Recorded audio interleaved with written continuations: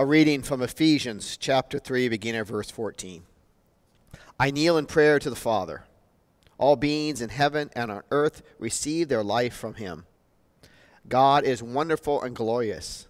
I pray that his Spirit will make you become strong followers, and that Christ will live in your hearts because of your faith. Stand firm and be deeply rooted in his love. I pray that you will, and all of God's people, will understand what is called wide or long or high or deep. I want you to know all about Christ's love, although it is too wonderful to be measured. Then your lives will be filled with all that God is. I pray that Christ Jesus and the church will forever bring praise to God. His power at work in us can do far more than we can dare ask or imagine. Amen. This is one of my favorite texts. I just enjoy how Paul prays for the church and the beautiful words that Paul uses about deeply rooted God's love, the height, the depth of God's love for us in creation.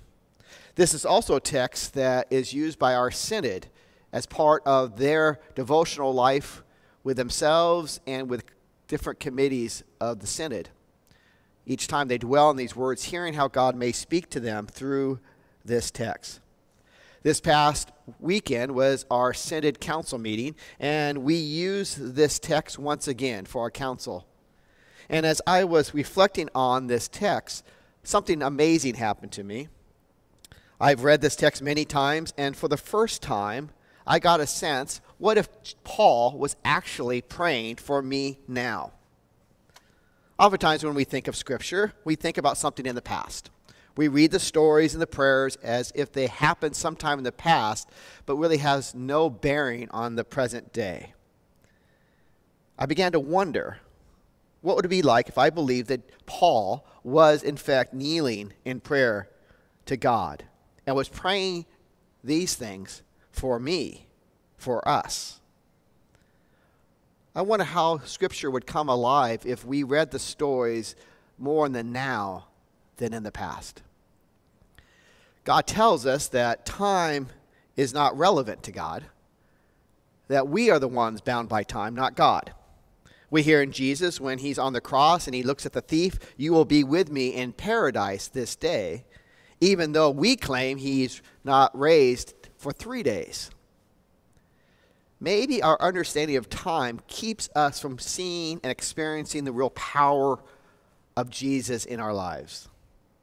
This past Sunday, many of us heard the story of the road to Emmaus, where Jesus encounters the two disciples on their way home, back to Emmaus.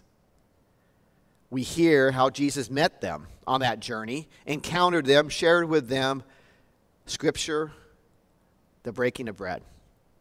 I wonder what it would be like for us to believe that Jesus meets us on our roads, to look for that stranger who comes with words of God's love and grace in our life. I wonder what it would be like if when we read that story of the road to Emmaus, that we're the unknown disciple. We're walking with Cleopas, waiting to go home, leaving behind what we hoped, and there Jesus encounters us. Oftentimes people say the Bible just isn't relevant to their lives. It's not relevant because we think it's something in the past. It's some past event. It's some past wisdom. But what if we saw and could understand Scripture speaking to us today?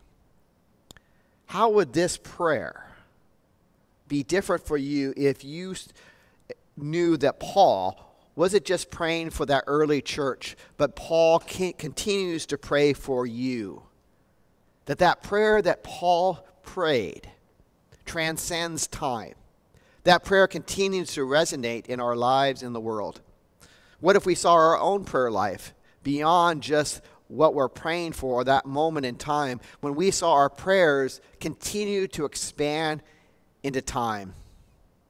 That our prayers for people we do not yet know. That when we pray for peace or healing or wisdom, we're not just praying for that situation that we're thinking about.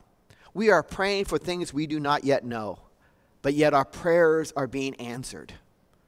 How would your prayer life be if you trusted that the prayers that you pray have consequences now and in the future?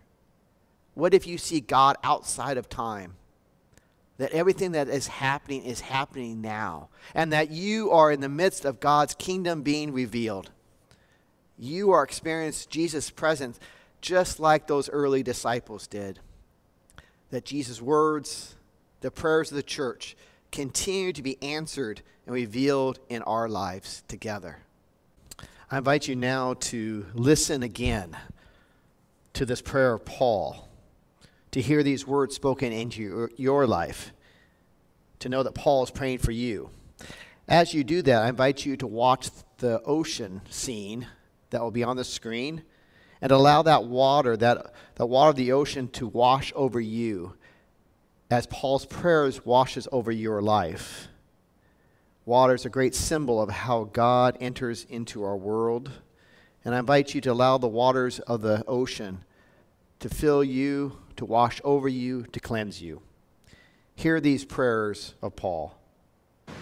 I kneel in prayer to the Father.